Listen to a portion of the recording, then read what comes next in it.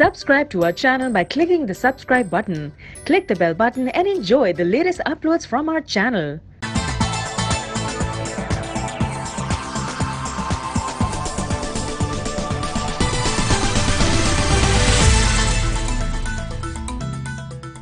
बिस्मिल्लाहिर्रहमानिर्रहीम। Central news studio Islamabad की ताज़ तवैम पखैर रागले ज़यम फ़खर यूसुफ ज़ई द टोल नमक के नजर बाचू पताज़ तरीन न्यूज़ हेडलाइंस। इंतखाबी हलुजलो वक्त खत्म शो सबालबा वोटिंग कीगी ज़िमनी इंतखाबातों के द मुस्लिम लीग बेगम कुलसूम नवाज और तहरीक इंसाफ डॉक्टर यास्मीन राशिद दरमियान जबा सख्त मुकाबले हुई। आज़ाद ज़राए लख्वाशवे प्री पोल सर्वे की बेगम कुलसूम नवाज का बरतरी तमला सदा।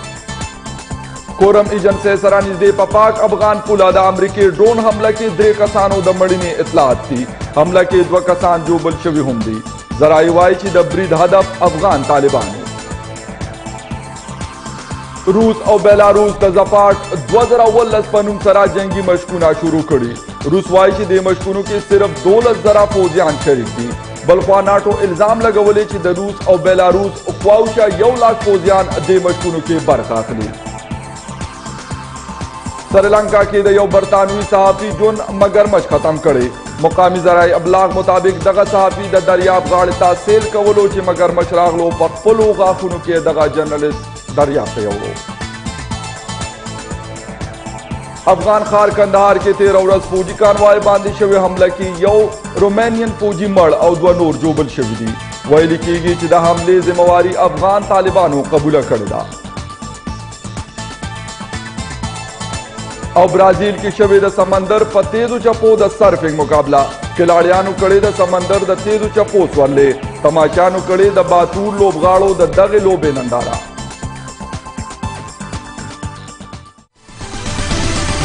बल्कवा नाटो और अमरीका वाई ची पर दगा जंगी मशकुनो करीबी नजर लरी। द रूस वजारत दिफा 13 रोज दासी वीडियोस जारी कड़ी चिपकी द रूस और बेलारूस मुश्तरका फौजी मशकुनो आगाज खुदली की शवेदे द जपाट काल 2019 पनुम दगा मशकुना बेलारूस मगरबी रूस और बाल्टिक समंदर की कीगी चिपकी द रूस फौजी चारवा को वैना तरमखा 2 जरन सेवा फौजियान बरखाखली। बल्कवा नाटो वैलिदी ची द रूस और बेलारूस मुश्तरका जंगी मशकुनों के द रूसी चारवा को द वैना बरखिलाफ 1 लाख फौजियान बरखाखली। नाटो वाई ची पदगा जंगी मशकुनो करीबी नजर लरी वली रूस पड़ागा कड़े ची मशकुना द यो द्रीमगढ़ी मल्क या द बलकम मल्की इतिहाद खिलाफ ना बल्कि खालिसतन दिफाई नूयत लरी द जौहरी सलाहियत लरून की बैलिस्टिक मिसाइलों जंगी इस्तेदाद और तजुर्बात हम द दगा जंगी मशकुनो बरखदा।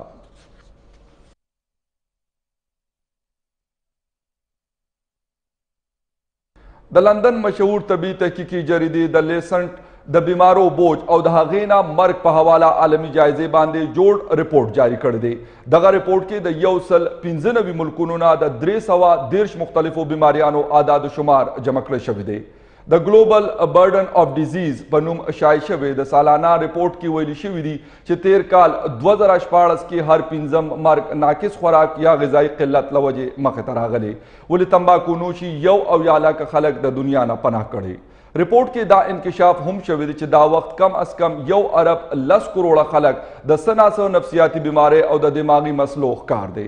दिन अलावा रिपोर्ट के दा इंकशाफ हम शविद काल 2018 की द एड्स लवजी 10 लाख का 1.5 जर कसानो दुनिया नाज तरगी पटी कर दी। रिपोर्ट की ज्यादा कर शविदा काल 2018 के 2 करोड़ और अत्याल का माशुमान पैदा शिवी चिपकी 15 करोड़ व सलवेख्त लका माशुमान द पलेडुम्बे सालगिरे पौरज अल्लाह ता ख्वाग शिविदी। रिपोर्ट की द उमर जिक्र हम शवी चिपकी वैली शिविदी चितेर काल के द नारिनों पर निस्बत जनानो उम्रनु के इजाफा शविदा।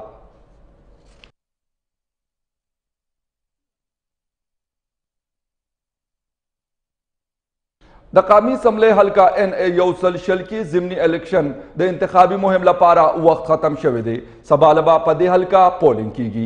द मुस्लिम लीग नून कुलसूम नवाज PTI यास्मीन राशिद और द पीपल्स पार्टी फैसल अमीर तरमियान जबा मुकाबले हुई बायोमेट्रिक मशीनान हल्के ता रसवली शिविदी द सिक्योरिटी लपारा फौजी दस्ते हम हल्के ता रसीदली दी। द पंजाब सरकार लाहौर हल्का NA यौसल शल के सबा जिमनी इंतखाबात कीगी। दे इलेक्शन के द मुस्लिम लीग नून कुलसूम नवाज द तहरीक इंसाफ यास्मीन राशिद और द पीपल्स पार्टी फैसल मीर योबलता मकामक थी।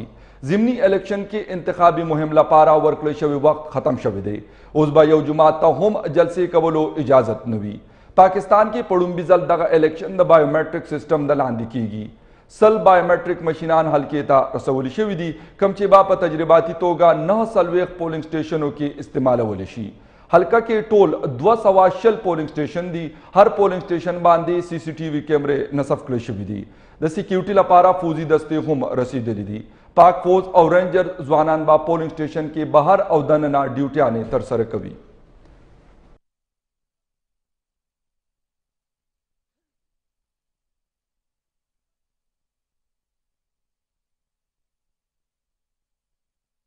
وزیر اعظم شاهد خاقان عباسی په 28 ستمبر نیویارک کې کیدونکي د متحده قومونو جنرل اسمبلی اجلاس کې شرکت کوي او په دغه موقع امکان دی چې د مختلفو ملکونو مشرانو سره غیر رسمي ملاقاتونه هم وکړي. د خارجه دفتر نه جاری شوی اعلامیه مطابق وزیر اعظم شاهد خاقان عباسی به د جنرل اسمبلی غونډې دوران خارجه تعلقاتو په معامله خطاب کوي. وزیر اعظم چې به کله د جنرل اسمبلی اجلاس کې د شرکت دپاره امریکې ته لاړ شي نو دغه دوران به د مختلفو ملکونو مشرانو سره غیر رسمي ملاقاتونه کوي چې پکې به په دوه اړخیزه تعلقاتو د خیالاتو بدلون کولی شي. د متحده قومونو د جنرل اسمبلی د اجلاس په موقع به پاکستان د علاقايي او ځیلي تنظیمونو په غونډه کې هم ګډون کوي. د دین علاوه به وزیر اعظم شاهد خاقان عباسی به د خپل دورې په مهال د پاک امریکا بزنس کونسل سره هم لیدکاته کوي. څرګنده دی چې د جنرل اسمبلی په 72مه غونډه کې د درست نړۍ نه راغلي مشران شرکت کوي چېرته چې به د بحث آغاز په 19 ستمبر کېږي. د بحث عنوان به په ځمکه باندې اوسیدونکي ټولو کسانو دپاره امن او د بهترین ژوند لپاره کوششونه تجویز کړل شوي دي. د بھارتی جاسوس کلبھوشن یادیو د سزا خلاف د هند له اړخه عالمي عدالت انصاف کې جمع کړی شوی دی. میموریل پاکستان ته ترلاسه شوی دی. د خارجه دفتر له طرف نه جاری شوی بیان مطابق د بھارتی خفیه ایجنسی را ایجنټ کلبھوشن یادیو د سزا خلاف د هند له اړخه عالمي عدالت کې د ستمبر میاشتې په 14مه نیټه میموریل جمع کړی شوی و کوم چې اوس پاکستان ته ترلاسه شوی دی. د خارجه دفتر ترجمان مطابق د اټارنی جنرل په مشرۍ کې قانوني ټیم د هند د دغه میموریل جاج اخلي او اوس په پاکستان په عالمي عدالت کې خپل جواب د روان کال د دسمبر میاشت کې جمع کوي. د خارجه دفتر ترجمان نفیس ذکریا ویلي دي چې بھارتی ایجنټ کلبھوشن یادیو پاکستان کې د جاسوسۍ او ترهګرۍ په کاروایانو کې ملوث او د تخریبکارۍ په دغه کاروایانو کې په زرګاو شمیر کې عام خلک شهیدان شوي دي.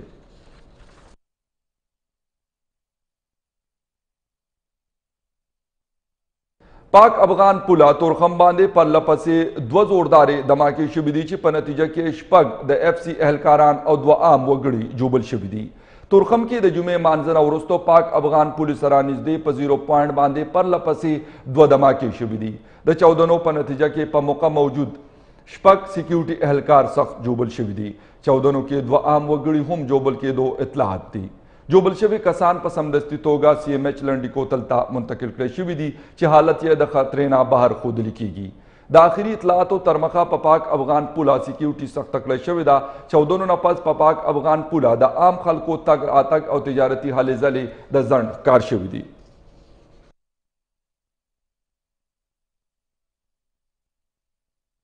وزیر اعظم شاهد خاقان عباسی سره د افغانستان او امریکای سفیرانو بیل ملاقاتونه کړي. وزیر اعظم یو وار بیا د افغانستان امن لپاره د هلو ځلو جاري ساتلو عزم څرګند کړي او امریکای سره د رابطو په ذریعه اړیکو ښه کولو باندې زور راوړی دی. افغان سفیر عمر زخیلوال وزیر اعظم شاهد خاقان عباسی سره لیدکاته کړي او د دواړو هیوادونو په اړیکو د خیالاتو بدلون کړی دی. د ملاقات په وخت وزیر اعظم منطقه او په خصوصي توګه افغانستان کې د امن لپاره د پاکستان په کوششونو رڼا اچولي او په ډاګه کړې ده چې پاکستان د افغان دولت په مشرۍ کې صلح عمل له کامیابولو ملاتړ کوي. په دې موقع افغان سفیر عمر زخیروال وینا وه چې افغان دولت د 2 اړخیزه اړیکو ښه کولو ته لیواله دی او دواړه هیوادونه تاریخي کلتوري سیاسي او معاشي تړون لري. د امریکای سفیر ډیوډ هیل سره ملاقات په وخت وزیر اعظم شاهد خاقان عباسی د مشترکه مقاصدو لپاره د دواړو هیوادونو ترمنځ د رابطو جاري ساتلو باندې زور راوړی دی. وزیر اعظم وینا وه چې د امریکای او پاکستان اړیکې تیرو وختونو کې ښه پاتې شوي او مستقبل کې ښه اړیکې ساتلو لپاره دواړو هیوادونو ترمنځ رابطې ضروري دي.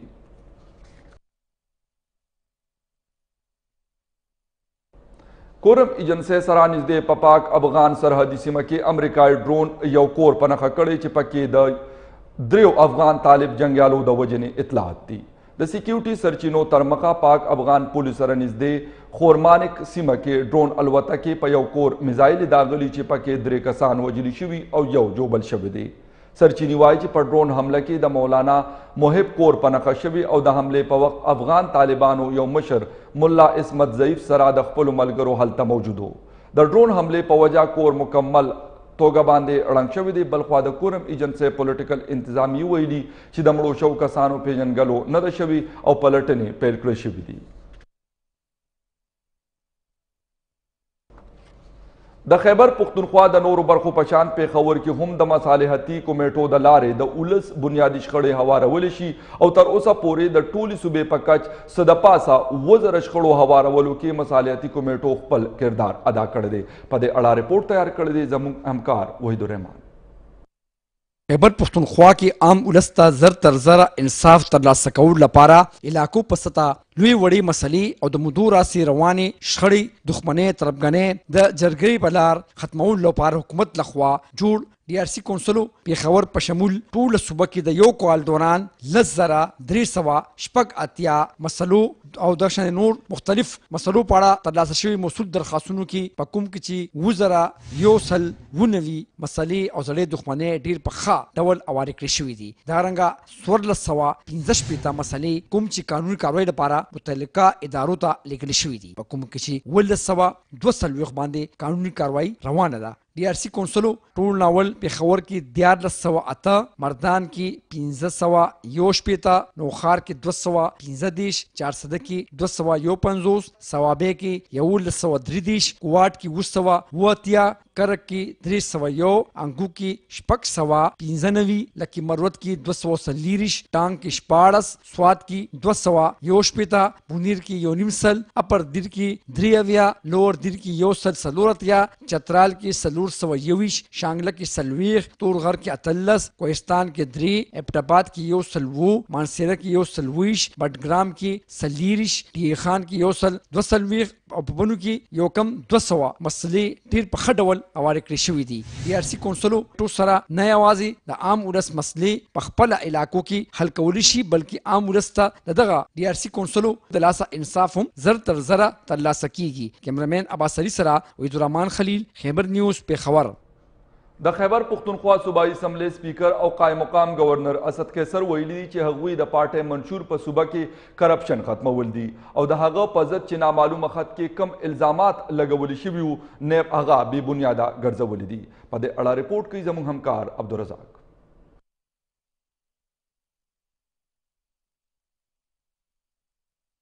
پیښور ښار کې د خیبر بازار تاجرانو برمه کې مسلمانانو باندې ظلم او زیاتې او د هغې نسل کشۍ په ضد احتجاجي ریلي ویستې ده. مظاهره کوونکو د خیبر بازار نه تر کابلې تاڼې پورې واک وکړو. هغې په لاس کې بینرې نیولې وي چې پرې د برما مظلوم مسلمانانو په حق کې نارې لیکلې شوې وي او د برما حکومت خلاف یې مذمتي بیانونه هم درج کړي وو.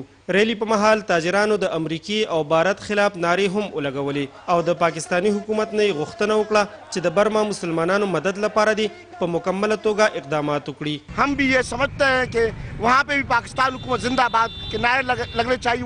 वो तब लगेंगे कि ये प्रैक्टिकली मैदान में कुछ कार्रवाई करे, उनकी मदद करे. जिस तरह भी अखलाकी मदद हो, माशी मदद हो या जानी मदद हो, उनकी मदद होनी चाहिए. कि तमाम इस्लामिक कंट्रीज को जो 52 मुल्कों की फ़ौज बनाई है उसको चाहिए कि बर्मा के मुसलमानों की वहाँ इमदाद करें, उनको कत्लेआम रोकें वहाँ पर जाकर. انجمن تاجران ریلی په مهال د خیبر بازار ټول دکانونه بند کړي وو او په منظمه طریقې د برما مسلمانانو په حق کې ریلی کې برخه اخیستې وه. یاد دې وي چې د برما مسلمانانو نسل کشۍ او قتل عام په ضد په ټول ملک کې احتجاجي مظاهرې روانې دي. د کیمرامین عباس علي سره عبدالرزاق، خیبر نیوز، پیښور. کور کمانډر پنډه د لاین آف کنټرول دوره کړي. هدایات یې جاری کړي دي چې بھارتي فوج عام آبادی په نښه کوي نو غاښ ماتې جواب دې ورته ورکړی شي. د ISPR مطابق کور کمانډر پنډه لیفټیننټ جنرل ندیم رضا د لاین آف کنټرول دوره کړي او هغه سیکټر ته تللی چرته چې 13 ورځ بھارتي فوج په عام آبادی ګولې ورولې وي.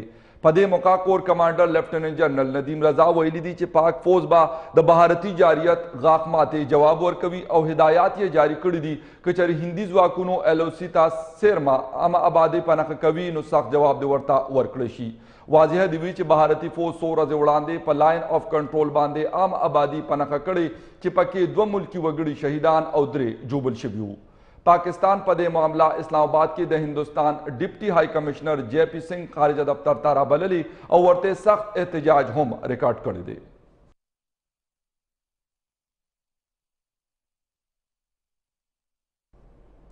د جمهوریت نړیوالې ورځې په مناسبت سره بلاول بټو زرداری په خپل پیغام کې ویلي دي چې جمهوریت د حکمرانۍ هغه طرز دی د کم سره چې په معاشره کې لچک پیدا کیږي. همدغه وجه ده چې زمانې کې مور بیبي د جمهوریت لپاره د سرونو قربانۍ ورکړي دي. د جمهوریت نړیوالې ورځ په مناسبت سره چیرمن پیپلز پارټۍ بلاول بټو زرداری په خپل پیغام کې ویلي چې پاکستان د قائد اعظم په مشرۍ کې د یو جمهوري جدوجہد په نتیجه کې جوړ شوی دی.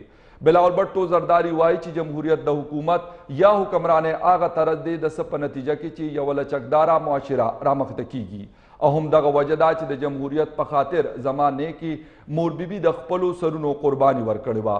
بلاول بټو زرداری زیاته کړه چې د پاکستان بقا هم په جمهوریت کې ده. امریت کې چرې هم د اولس نمایندګي نه وي، صرف او صرف د یو تن فیصلې چلیږي، ولې جمهوریت کې د اولس نمایندګان د قام په ګټه په صلاح و مشورو فیصلې کوي. بلاول مخکې وایي چې نن هم په ملکي جمهوریت لا دومره پوخ او مضبوط نه دی. ټولو سیاسي جماعتونو لا په مات ګډ جمهوریت څه توجه ورکول او په دې برخه کې قرباني ورکول پکار دی.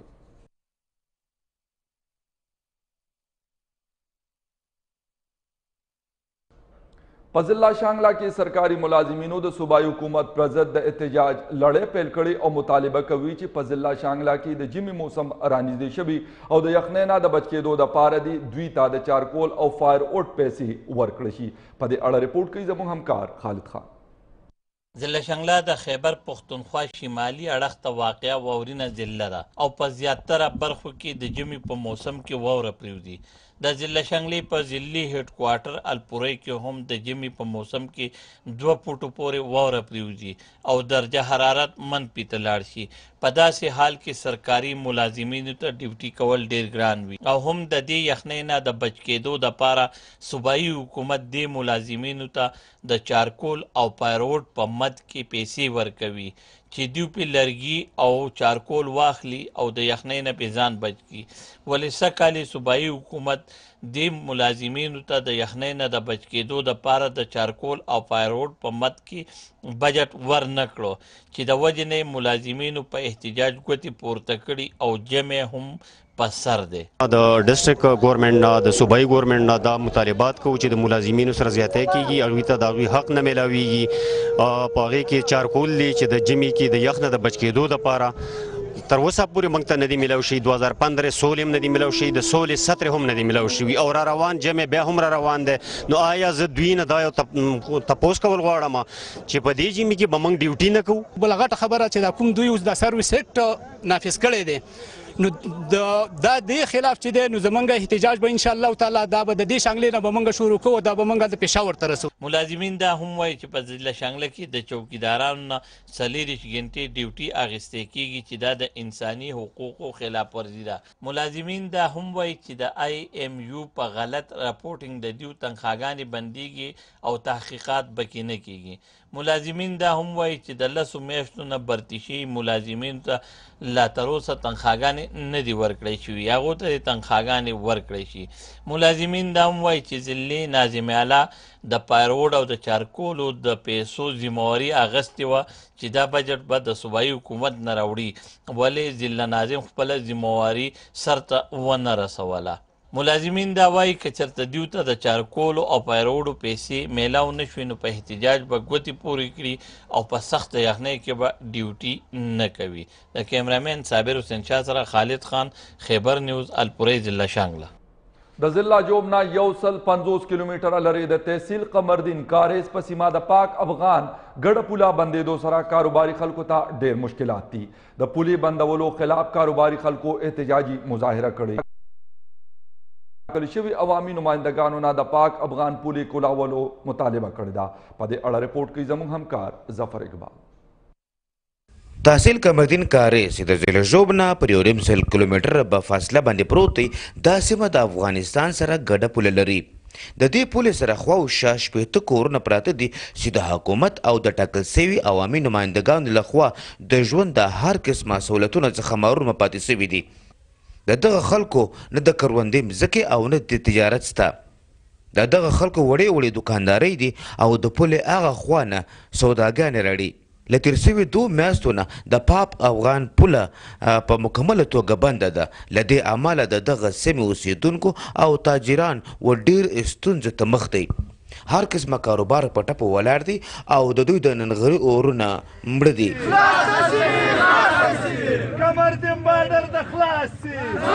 دی بازار بند دی، نه کاغذ وغ لري، نه باغ لري، نه چیز لري. چا دکانونه دي، چا چیز یو شی نشته. در په در دی بارډر باندې چیز باندې څه ګناه موږ کړی ده. موږ نه بچیان ور هر څه لرو. زه له دې ملګرو دا ډېر هغه غواړم چې موږ سره یو منډه وکړي. د ضلع ژوب د تحصیل قمردین ښار چې دا بارډر دی، پر دې د خلکو یو کاروبار نشته دی. د بارډر روزګار دی، لیکن هغه هم بارډر بند دی. دا خلک به اخر څه کوي؟ دا خلک به د شرکردۍ خوا ته ځي، دا خلک به پر بله خوا ځي چې د خلکو روزګار نه وي. دا خلک له دې په دې ښار کې روزګار شته، لیکن دې روزګار د دې خلکو محروم کړي دي. دا بارډر بند دی، دا غریبان دونه په تکلیف دی چې د روزګار یوه سلسله یې نشته. دا علاقه زراعت نه لري، دا علاقه صرف دا بارډر لري. یو دغه روډ دی له ژوبه تر قمردین پر انتهایی خسته حالت کې دی. دا ګر بند دی، بازار کې حالات ګر خراب دی، ګر غربت دی، هوټلان بند دي، پرچون دکانونه بند دي، کسابې بندې دي، د وړو کاروبار خراب دي. خلک دوی زیاته کړه چې د دغه سیمې خلک د لوږې او تندې ښکار دي. اکثره خلک ودې ته اړ دي چې خپلې سیمو نه کډې بار کړي. له دې لپاره دوی د ټاکل سوي عوامي نمایندګانو او د حکومت څخه غوښتنه کړې ده چې زر تر زر دې د پاک افغان پوله خلاصه کړي او دا ستونزه دې زر تر زر اواره کړي. کیمرا ټیم سره ظفر اقبال خټک، خیبر نیوز، ژوب. کرک کې پولیس په مختلفو ځایونو چاپې لګولې دي، د کم په نتیجه کې چې 3 اشتهاري مجرمان نیولي شوي دي. پولیس رپورټ تر مخه SHO ټري سیف الله خان د پولیس ټیم سره په استخباراتي اطلاعاتو چاپې وهلي دي چې پترس کې اقدام قتل او نور سنگین جرمونو کې مطلوب اشتهاري ملزمان نیولي شوي دي. نیولي شوي ملزمانو کې بسم الله، منارګل او احمد سلیم شامل دي. نیولي شوي ملزمانو نه په لوی مقدار کې وسله هم ترلاسه شوې ده او نور تفتیش ته روان دی. بل طرف ته صابر آباد تانه کې شماد الرحمان او عرفان نامې ملزمان هم نیولي شوي دي، کم نه چې یو تماچا، یو ټوپک او 12 امینیشن برآمد کړی شوي دي.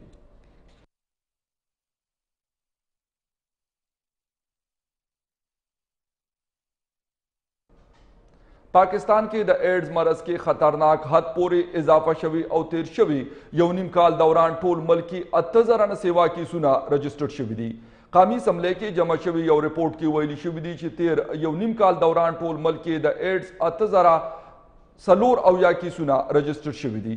رپورټ تر مخه 1 جنوري 2014 نه 13 جون 2019 پورې پنجاب کې ټولو نه زیات 3828 کیسونه رجسټرډ شوي دي.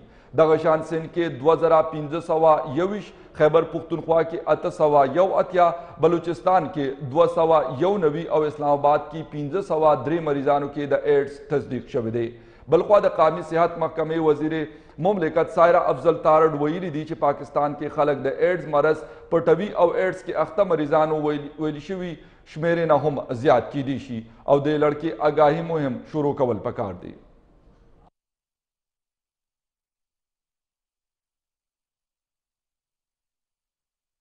دا تر دې د ما مهم خبرونه د نورو خبرونو اپډیټس لپاره وزټ کول مه هېروئ زموږ ویب سایټ خیبر نیوز.tv. د بل بولیټن پورې به اجازت غواړو. د الله په امان.